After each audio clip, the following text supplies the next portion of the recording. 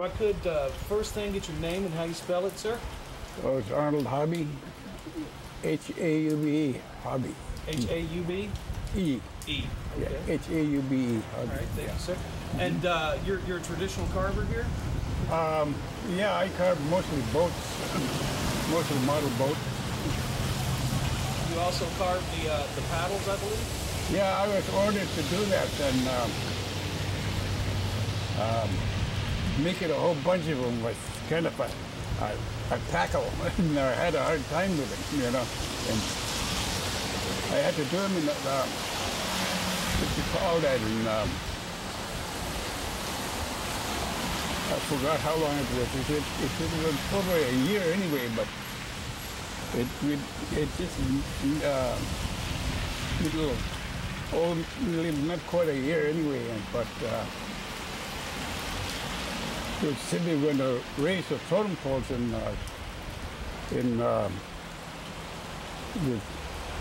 it sounded like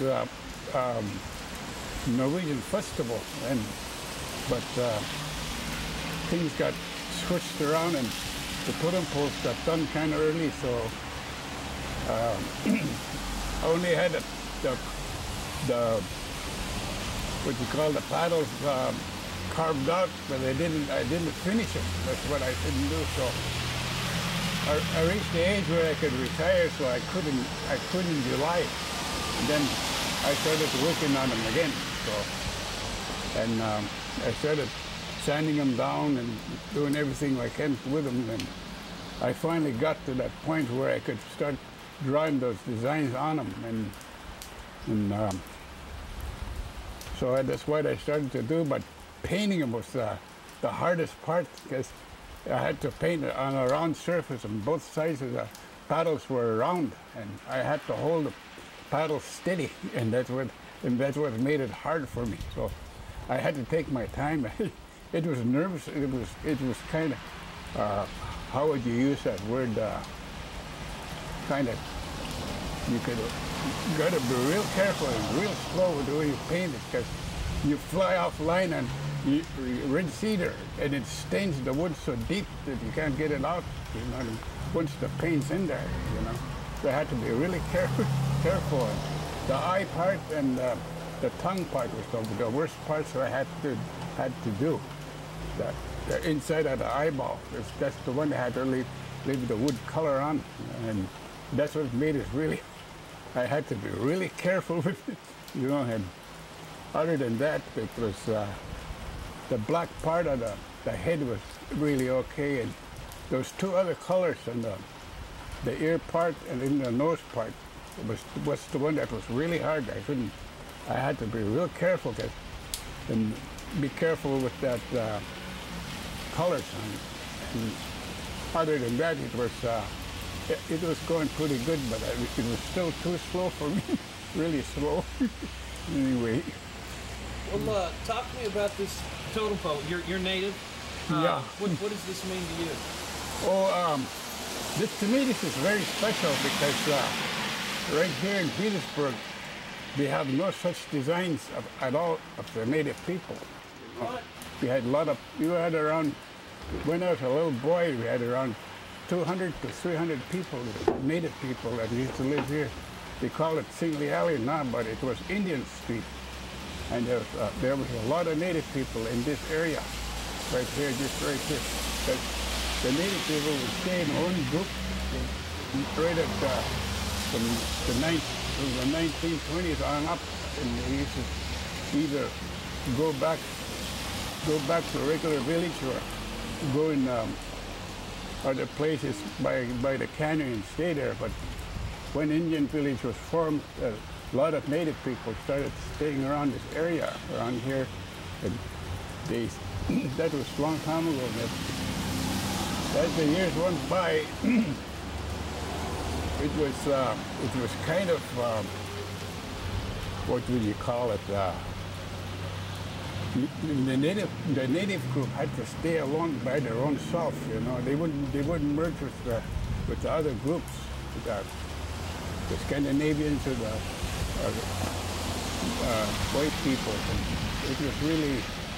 it was really something, because we usually stuck together, native groups, young kids. That's the way it was for us. But slowly but surely, we start merging with them.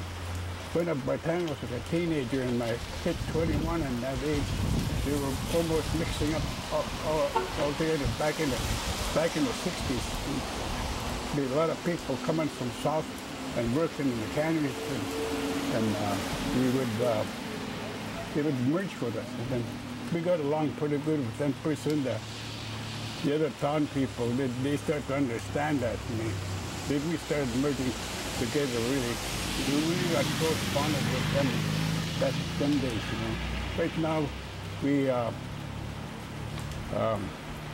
merge together really easy nowadays, But anyway, Petersburg has never had any kind of Indian design. Like, they were going to have to try to use some in PIA, Petersburg Indian Association, but it was kind of leery, because they were saying that maybe somebody would come around and just tear it down, But this totem pole, I think it'll change everything, everybody's idea about native people, the people that are being talked tonight, and they'll explain what the totem pole means to everybody in this town. And I think Petersburg is the only town that doesn't have the native culture of any kind. Petersburg's only one, and but a lot of natives here. So it must be about 100, maybe 150, something like that. Native groups left around here. And a lot of the elders now are passed on, and there's only about 3 elders left. I think that's really old people now. And it was really, I think that's what the people of PIA, Petersburg Indian Association, want to put up, is that the native people of this town has got to realize, and what these people of Petersburg's got to realize, the native group was always here, and they helped work in the canneries and stuff back during the turn of the century, and I think things will change once the totem pole is up, and everything will be. There's a lot of people that are watching the totem pole go up. They'll realize what it means. The totem pole means itself. And Petersburg, I think Petersburg will change a little bit on that.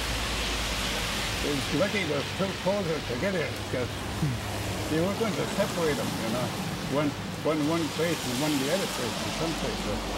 It was great that they have them both together, so you'll have 2 clans together. My clan is on it. Mine is the Eagle and Wolf. And from my clan is the Yanyedi from Taku Inlet. My mom was born in Douglas, but the native group that was transferred to Douglas was originally from Taku Inlet. And I think it was in the turn of the century when they moved the whole tribe. They wanted to move the tribes from the inlet on account of the salmon. There's a big salmon run every year over there. So the government wanted to get a hold of that place and use it for fishing. And so by the turn of the century, most of the natives in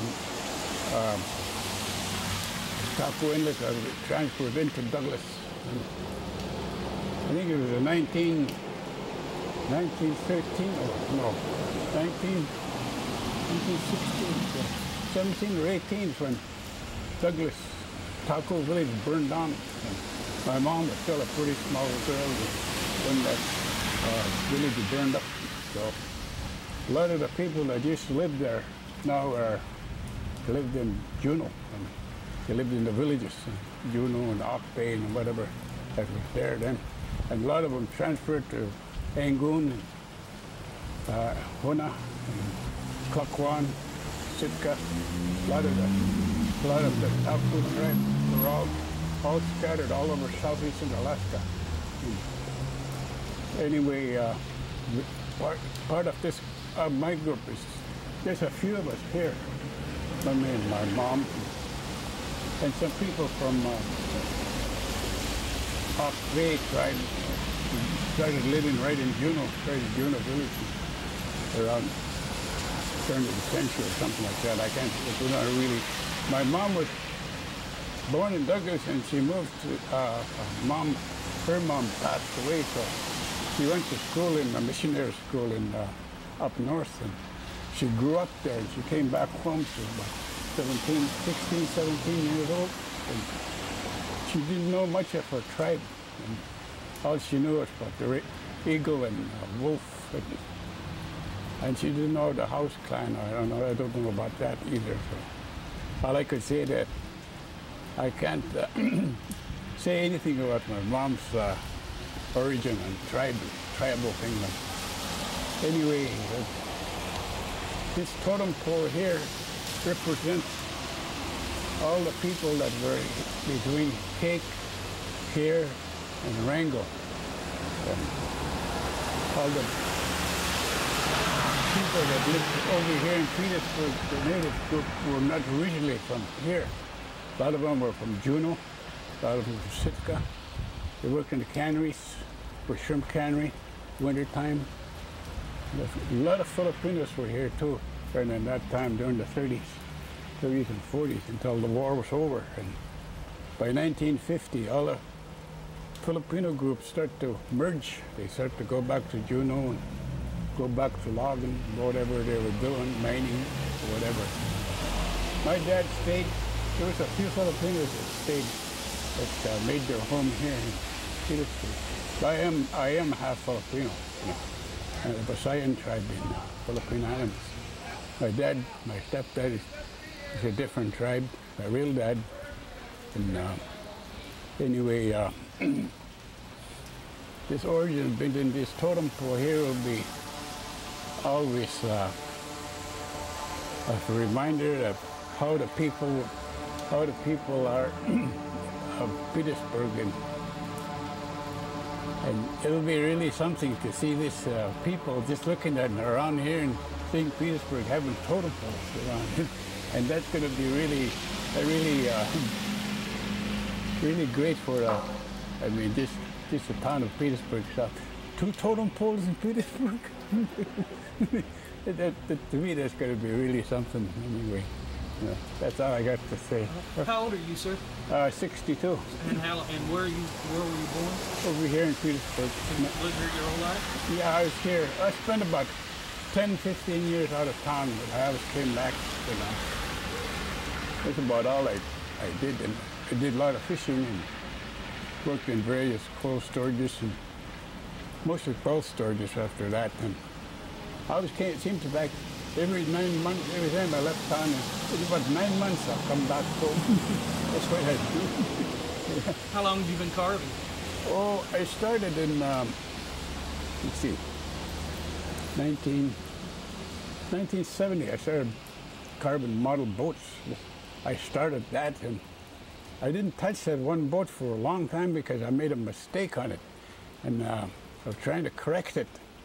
I couldn't figure out how to do it, but I started fooling around with it, and then I found out some shortcuts on how to repair model things like that I make mistakes on, and I learned different ways of carving boats. Now it's a lot easier than one solid piece, you know. And it's a great thing, you know. If you're not disturbed, you'll go on it. But if somebody bothers you and you're like if somebody wants me to build a model boat, you know, and they want it in a certain time, the idea of doing that, you know, is I get thrown off balance real quick, you know, because I'm like they say, articulate. That's what you talk about, being articulate, and it'll throw you off because if you're consciously on it, you know what I mean, constantly being asked about it, you get kind of nervous at doing it, you know. You got to do it on your own time and when you feel relaxed and you keep thinking about it. But if you're not thinking about it and you're just and you want to do something else, sometimes it'll take maybe a year or two to build one boat, because I don't like to rush anything like that. You know. Because when I was a kid, I used to do drawing, and I did a lot of racing when I used to draw. So that's what makes me like that, being articulate, to doing something and doing it right. I still can't do it right when I draw pictures. I still do it. I still do a lot of racing. You were talking about people knowing what the totem pole means. Explain to me the significance of it. What is it? What does the totem pole mean? Oh, it means mostly, about the native groups of all southeastern Alaska, and of all the different clans. And this totem pole, it represents all the clans in southeastern Alaska. And that's what it means. I think that's what it'll come to. It almost shows the whole nation of southeastern Alaska. That's what it'll represent, and how the people got here through their canoes and that. There's one pole there that's got a canoe on it with a man in the front. You'll see it on there. You can see it on that second pole. Anyway, So that's what'll make most of the native people in here proud. When people from different areas too will see it, all the different clans that are in there. There's not one clan that's missing among that on that pole. Explain to me about clans. What are clans? Or different like eagles and ravens and wolf, and you take you get wolf and eagle is one clan, wolf and raven and killer whale, I guess, or wolf and raven, I guess. I'm not really acquainted with that, not really. That's all right. Is there anything else you can think of that you might like to talk about this? Oh, why do you think this needs to be done for the young people? Oh, that's one thing that's going to be great, is that the young people will understand, because if they know their clan, they'll see that on the totem pole, and that's what makes it great for even the young people, even the half-breeds and the half Filipinos or whatnot, that all got the clan in them, If the parents know the clan and they're represented in there, and the elders are the ones that got to tell them, There'll be maybe a lot in the future that won't know their clan, because a lot of them are passing away, because a lot of young kids nowadays, they don't know their original clan. But a lot of them, they're not married. They're married to white people, and they don't really know their clan. And a lot of them, they won't even mention anything about clan. But sure, it's going to be. Some people might be able to follow it back, far the clan goes. That's the way I look at. Like my nephew, I told him our clan, wolf and eagle, and look at me. He says, "Really? Oh, okay, your clan is Yanyere." And wow, he didn't know it, He's got a little bit Aleut in him, and a little bit German. He's got about 5 different bloods in him. Anyway. So what does the totem pole do? Oh, it's something like it's something like a monument. It's a living monument, like you might call it, because all the clans are in there. Okay? Like this one man that had a dinner up the A&B hall. It's a living thing. Okay? Just as long as it's standing, it's a living thing, because all the animals, all the clans are in there. Okay? It's a living thing from the southeastern natives, all the native groups in southeastern Alaska. So it's a living thing, that's why. he says. And you always got to kind of respect it, you know. You come by, especially the native people, you know, put a little bit of respect, you know, and be honest with it. Be honest with it, and you'll feel it when it goes up. The native group will feel it, you know. And that's why they have a ceremony right after it's raised. You dance with it, dance for it, you know. And that's about all that I can think of with the totem pole. Okay, first thing, if I get your name and how you spell it, please. Tommy Joseph, Tommyjoseph. Okay, and you carved this? You soul carver this? No, I started this project with Fred Beltran, who was my partner on the job in the beginning. And, how long did it take it? roughly 3 months for... You're going to go on. Okay, go ahead. Roughly 3 months for each pole. How long have you been carving? I first started over 29 years ago, you know, just beginning learning to do this stuff. Full-time as a wood carver for the past 12 years now. Okay, what's the significance of this? The significance to this, well, Petersburg, this is the first for Petersburg, and there is a small native community here. Petersburg traditionally was a fishing camp, and then became established as a community by the Norwegians, and the local natives just felt that it was time they had something of their own here. How long have you lived in Petersburg? I live in Sitka.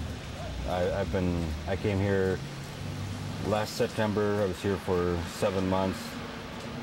Went home in April when the job was done. The pole sat here for the summer. My tour season ended in Sitka, so I'm back to finish up putting them up now. Why do you think it's important? Are you native? I am. Tlingit? I'm part Tlingit. Okay. Which clan? I'm Kagwantan, Eagle Bear. Okay. What does this mean to you? What does it mean to me? Well, I understand the importance for the local natives here, what this is for them. This is their clan crest, their stories, who they are, where they're from, what they're all about. And it's what it means to me is through them. It was an honor for me to do these for them. I know the importance behind it for them. And when you're carving that, what are your feelings? What are you thinking about? The job at hand, what I'm working on, where I'm at, the overall scope of what I'm doing, and you know, imagining the outcome. Because I draw it up on paper first, design it there, work it out. But as you work at the design, there are always things that change, and you work it out. How many clans are represented? Oh boy, there's 6 on one, six or 7 on the other, I believe. Do you know what they are?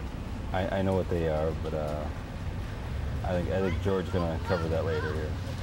Well, just for my purposes here for writing, can you go ahead and tell me what they are? Well, the eagle pole is the one nearest the building. At the base is a split killer whale with a sea lion in the tail. That is Sagwe D. Above that is a thunderbird perched on a bentwood box. And then is Wushkitan, which is a shark. And the shark, that Wushkitan clan. Above that is a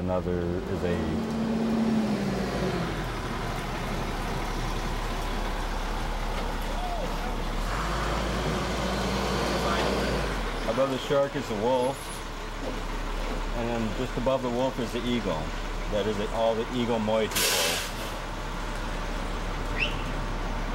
The raven pole, at the base of it, you really can't see it from this angle because it's in the hole yet, but it's a human-like face that's representing the spirit of the Nass River.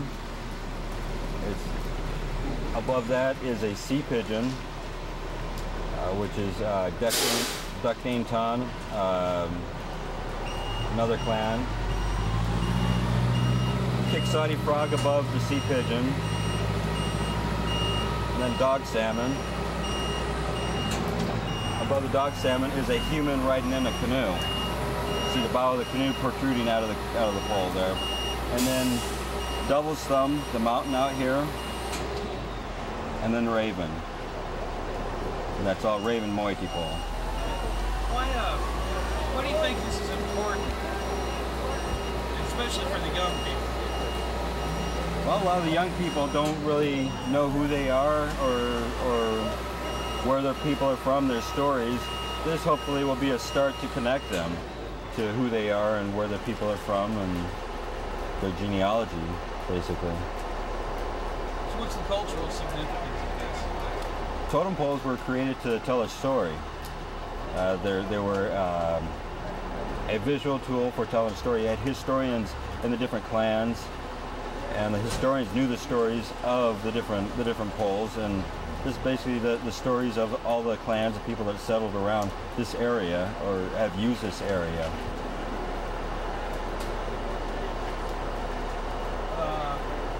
Anything you can think of that I might not have asked you about? What's involved in carving this? What do you do? Well, initially somebody comes up with the idea, a story, or you know, the idea to do this, then they contact a person to see if they will, you know, work up some ideas for this. They have the idea or give us a story.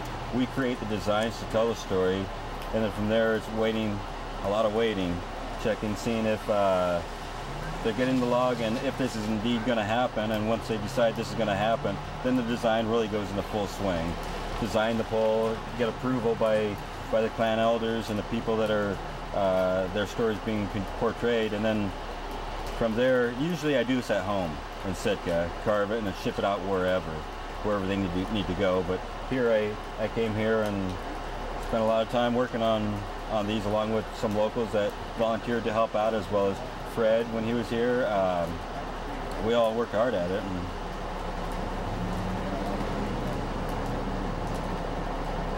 that's all I can think of. okay, it's Kake. One more time. And look over here. Okay. I'm Clarence Jackson, and I'm from Kake. Okay. That way this one good. Okay. Can't shift on me because I'm over here. All right. All right. And you're a Tlingit, sir? I'm a Tlingit. Okay. You came all the way to from Kake for this. What brings you? Well, they invited me to give a talk here this afternoon, and so we came over this morning on a plane from Kake. What are you going to be talking about? I'm going to talk about the people that are our family that are represented on the totem pole, on all of the people that are of the Eagle moiety. And I'll speak on their behalf very briefly because of the weather, and thank the people that sponsored this program, and tell them how much those people that are represented on the pole would have appreciated what they're doing today in Petersburg. What does this mean to the people that are represented on the pole? It means that finally they get recognized, and their names are mentioned and they're memorialized on these totem poles. Each emblem on the pole represents a clan, and mine happens to be the Killer Whale clan, which is a lot of my family here in Petersburg. What's the significance of the totem pole? I beg the significance. The totem pole in this particular situation represents memorializing the memory of those people that lived in Petersburg from day one. What's it mean to you when you see this go up? Well, every time I look at the totem pole, I'm going to remember my family. I'm going to remember people like Mrs. Keto, Lucy Keto, and Amy Hollingsted, and the Hollingsted family that are gone. I'm going to remember people like Bill James and Ross Nanook, and all of those people, Marie Reyes, you know, and there was Willie Grant here in Petersburg. Families that I'm tied to. Every time I see this pole, I'm going to remember them. And it's going to be a nice thing to see our clan standing here forever in Petersburg. And it's a memorial to those people. Why do you think it's important that this was done in Petersburg? Well, you know, we've been involved in Petersburg since its beginning. Our people lived here. There was a man by the name of John Lott that lived very close here before Mr. Bushman came to Petersburg. And these people from Kake have been